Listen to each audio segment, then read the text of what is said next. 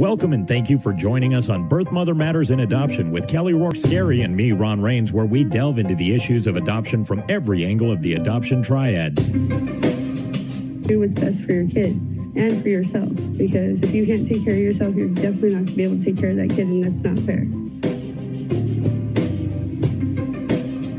And I know that my daughter will be well taken care of with them. Don't have an abortion. Give this child a chance. All I could think about was needing to save my son.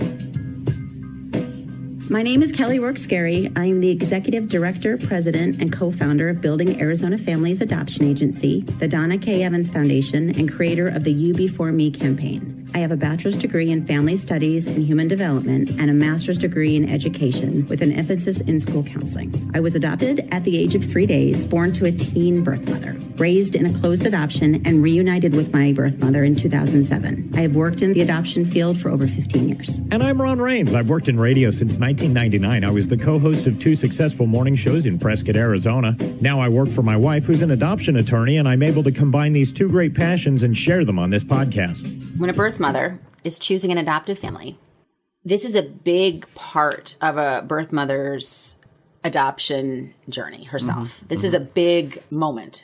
It does a couple things. It makes her adoption decision real for her, because as she's moving forward, this is like a milestone. Right. In her adoption journey. She's looking at books that contain pictures of real adoptive families who are being presented to her to potentially parent her unborn baby. Right. And this can create... That choice is permanent. Is when it becomes concrete. And when it's Correct. Like, wow, I've made real. a decision. Right. This can create a myriad of emotions. Sometimes when I'm working with a birth mother and she's choosing an adoptive family, she's looking through profiles and she's crying. And new social workers will come to me and say, is that a concern or red flag? And it's not at all, in my opinion. In most cases, I won't say across the board, but a lot of times when you're looking at the face of the woman that is able to parent your child, when you are not, it's very hard to accept. And to look into the face of possibly the mother of the baby that you're carrying would stir emotions, I think, in just about anybody. You would start judging yourself and thinking, I'm not good enough. And it's hard to look at yourself like that and think that. Of course it is. Yeah. So, okay. Sometimes we'll have birth mothers that want to postpone or delay looking at profiles because it really makes everything real. While other birth mothers find peace after they pick a family because they know the outcome. They know what the end is going to look like of their adoption journey. This is the family that my baby is going to be a part of. And once they have that peace, they can get to know the adoptive family and they know they're making a beautiful choice and they get this reassurance. And it really helps them emotionally and mentally center themselves in their adoption plan. Also, I have seen it make a birth mother rethink what type of adoption she wanted. So if you had a mom that was really hesitant about doing a semi-open or open adoption, and she was kind of leaning towards a closed adoption, after she sees the adoptive families and they don't appear threatening and they don't appear judgmental, and they seem really nice and they have a really nice home and family, extended family members, she may think, oh, I would do an open adoption with this family. Like, this is way better than what I was thinking. These are people I'd like to talk to while I watch my child progress in life. Correct. Okay. And I think that open adoption in the majority of cases is definitely a better choice all the way around. And so I love it when that happens. I have seen birth mother choose an adoptive family for the type of adoption preference the adoptive family wants, where they live, if they have other children, if they have any pets, if they're going to be a stay-at-home mom, or if the child's going to go into daycare, what type of religion they are, their lifestyle, whether they're educated, if they travel a lot, if they have certain hobbies, their reason for adopting. A lot of birth mothers are very interested in learning the reason that adoptive families want to adopt. Right. That is a question we get quite frequently. So is that good to share, for instance, in the book? Like, this is why, even if it is due to infertility. And it can just be a simple statement like that. It doesn't have to be a detailed medical diagnosis. It can be that biologically we're unable to. Female isn't able to. You don't have to go to that detail. You can really? Say, but no, I mean, we're just not able. You could just say that biologically we're unable to conceive and carry a child, and adoption is a beautiful choice for us. Okay. When birth mothers first look at adoption profiles, they usually look at all of the covers first. So we normally present 3 to 5 as approximate. We don't like to do more than that because it becomes overwhelming for the birth mother. That makes sense. And some birth mothers will pick up the first book. A lot of times that's the book they choose. Not always, but a lot of times. So if we lay them out, they'll look at them and then grab one. And some of them will literally study every word while others just race through them. Right. And just skim it, sort of. Yes. Yeah. And again, some cry. When you have a birth mother and a birth father and they're both looking at the books together, the birth mothers read and focus on the pictures and are very interested in every design on the page. Whereas the birth fathers, oftentimes I see them just kind of glancing over and looking at the pictures and they're not as interested in the books. Right. You know, they're great in person and meeting with them, but in the books, they don't seem as interested as the birth mothers for the majority. Right. It's interesting. All the birth mothers love to keep the book because what they do is they study the book and they familiarize themselves with the book and they almost memorize it. And it's their way of bonding with the adoptive family before they get to know them. So when adoptive families are creating a profile book, I usually tell them books are always better than PDFs. So rather than sending us a PDF for us to print out, go ahead and have the book made. Usually, make it a little more professional looking. It does. It's care that you're putting into it. Yeah. Okay. That, again, makes sense. Yeah. Send us at least 3. Choose your very best pictures. If you don't have children, don't fill your book with lots of children because it's very confusing.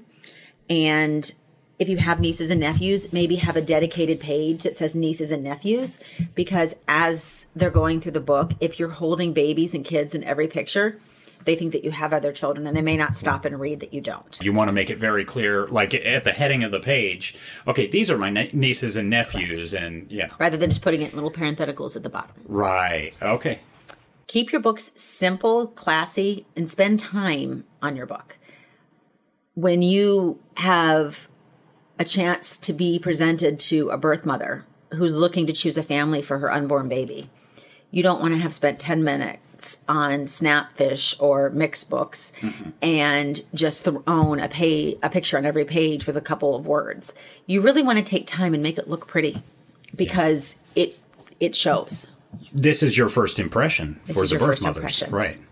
Make sure you include a picture of your house. Obviously, make sure that your house number is not in the picture. Good advice, because I wouldn't have thought of that. You want to include a picture of your pets if you've been on vacation.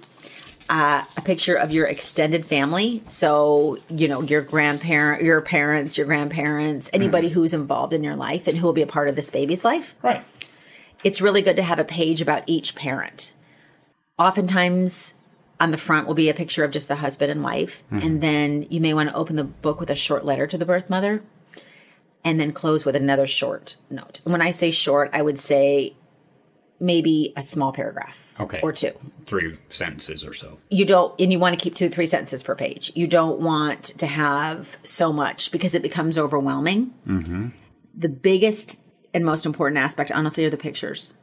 This is something that I always tell adoptive families when we go to other states and have seminars is when you go through your pictures, I would often recommend getting opinions from family and friends. You know, are these good pictures? What is your opinion on these? Send them to your adoption agency. Let them tell you. Would you recommend having pictures taken professionally? Yes.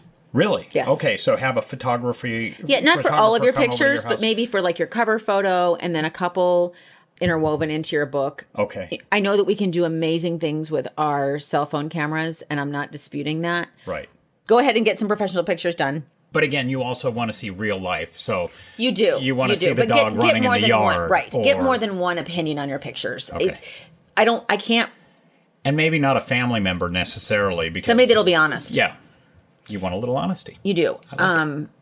Again, you're going to see your pictures through your own lenses, not through somebody else's, and it's really important to get a perspective. there are times where we will review books for our adoptive families coming in and give suggestions. Okay. Now, generally speaking, how many pages would one of these books be? I would say about 8. Okay. So you don't want a novel. Again, no. 2 to 3 sentences per page. Have people maybe a paragraph on the front and on the back. Right. Yeah, I like it. Okay. Yeah, you want it to be simple, yet you don't want to have 5 pictures on a page either. Maybe 2 or 3 with little captions underneath. Mm-hmm. And like if you did if you had a pet page and you had maybe 2 dogs, maybe have, a picture of each dog and then a picture of the dogs together and had their names. And I mean, you want to keep it simple because it's a lot to take in. And when you're looking at all of these different books, you want yours to stand out. Mm-hmm. This is Sparky. Sparky loves to chase a ball. And that's about it, right? Right. Per picture. And then, okay. I like it. You want to keep it very simple, but yet very classy. Okay. And really talk about you. What matters to you. If you have a favorite sports team, wear the jersey. If you have a scrapbooking passion, not only will it show in your book, I'm sure, but have a page of what you like to do, who you are. This is your time to, I don't want to say sell yourself, but you really want to present who you truly are. Yeah, open your heart, open your front door, and show what your family is made of. And what the child's life will be like if you choose this family.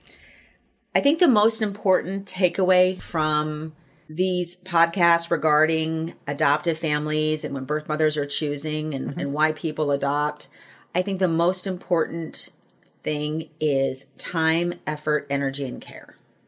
Pouring it into yourself, pouring it into your book, pouring it into your passion of adoption, and really creating and paving a way to walk through your adoption journey.